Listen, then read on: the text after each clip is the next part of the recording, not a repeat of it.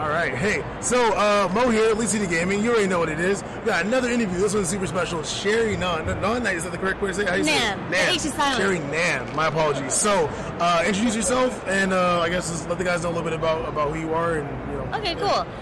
Again, my name is Sherri Nhan, also known as Sherri Genix, and I play Street Fighter 5, and that's the only game I play actually. And she plays Nikali. Yeah. Y'all know I'm about the Nikali. I'm a Nikali player. What's up? What's up?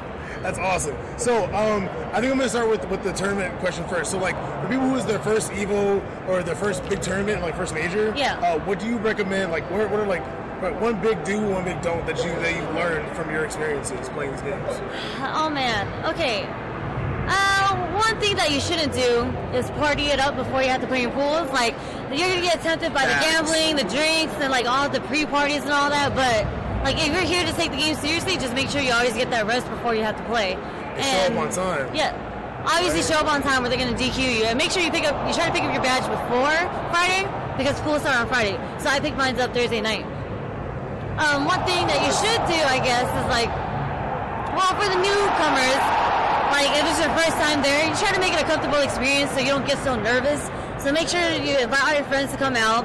Make sure they cheer for you, because that helps with the nerves a lot, actually. Yeah? Yeah. Get that power up from the crew. From yeah. The posse. That's what's up. Yeah, so that's great advice. I actually haven't done a major myself yet, so I'm kind of like, I have my trepidations about it for sure, so I'm hoping next year to answer it myself. So what was the other question I was going to ask? So you said Street Fighter 5 is the only game you play. Yeah. You do play Nikali. So what made you want to play Nikali? Like, what brought you to that character? I don't remember what tournament it was. I think it was EVO when they released the trailer of him. Yeah. And then when he activated V-Trigger and I saw the animation and all, I said, that's the character that I'm playing. Right. And since then, I just haven't stopped playing him. That Super Saiyan, though, I mean, for me it was. Like, I saw the hair. Yeah, Super Saiyan, basically. Super Saiyan, yeah, and I was like, good. And it doesn't run out. It's infinite V-Trigger. Yeah, that's the other thing, too. Nikali's V-Trigger, for those of you who don't know, or are familiar with Street Fighter 5, his V-Trigger doesn't end. So once he gets V-Trigger, that's it. He's in V-Trigger for the rest. He gets better properties, better dash, better buttons, combos you can do before. So, for example, you don't have to charge your disc off of certain hits and stuff like that, right? Yeah, when you cancel it off normal. You cancel off in normals. It's pretty good. You don't play Nikali? I don't know, I'm just saying, guys. Just know. So, and then the last question I had was about the fighting game community. So, what drew you to the fighting game community? Because, I mean, I personally have my reasons. I love the fighting game community. I'm curious to hear your feedback on why. Yeah, I mean, I didn't know anything about the community when I first started playing. When I first started playing, it was just, like, my friend outside of the scene told me about, like, an all-ladies Street Fighter tournament for Street Fighter 4 in 2009. And I was like, you know what?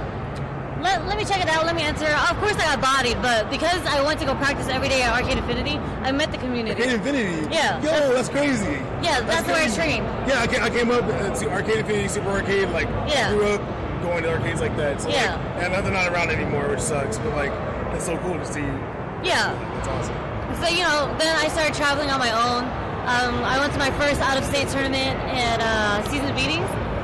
That was in 2010, and since then, like, I like to talk a lot too, so I meet a lot of people along the way, and because I met so many people and I made so many friends, it just made me fall in love with the community. Yeah, dude, that's what's up. I'm telling you guys, the FGC is so cool. You meet so many friendly people. Don't get me wrong, the salt's real, the competition's real, of course, but I'm telling you, if you're looking for a community, you're looking for friendly people who will help you to get better. Don't think, oh, I can't play, I'm not good enough. Just come out. Just do it. Just do it. Sherri, it's been such an honor. Thank you so much for being here. No Thank you for your problem time. at all. I appreciate it. Okay. Guys, we're going to be doing more interviews today and tomorrow. EVO 2017. You already know what it is. Holla at your boy Lee. Bye, guys.